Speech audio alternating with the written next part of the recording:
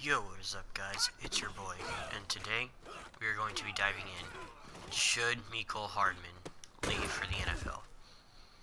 And this is a very hard topic to talk about because obviously this relates nothing to me. It's his decision, and whatever he picks will definitely be best for him.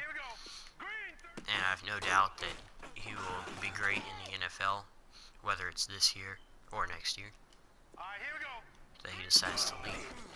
And what I think he should do is I think that he should consider staying at Georgia, just due to the fact that his draft stock could get a lot higher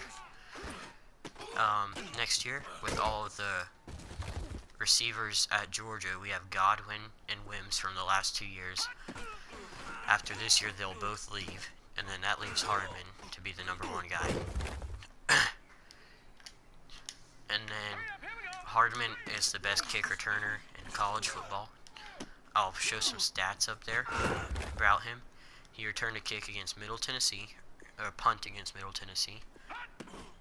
And he also is one of the best receivers in the game, catching some very long touchdowns. He's a great route runner, has a ton of speed. And for me, I'd relate him to Isaiah McKenzie just due to his ability to make defenders miss and his speed.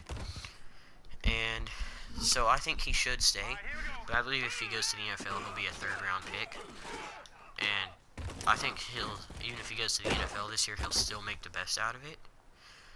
But what I think he will do is I think he's going to stay. And tight end Isaac Nato will have a video out later about him. But that's what I think he will do. I think he will stay. I believe Coach Kirby will try and fight for him to stay.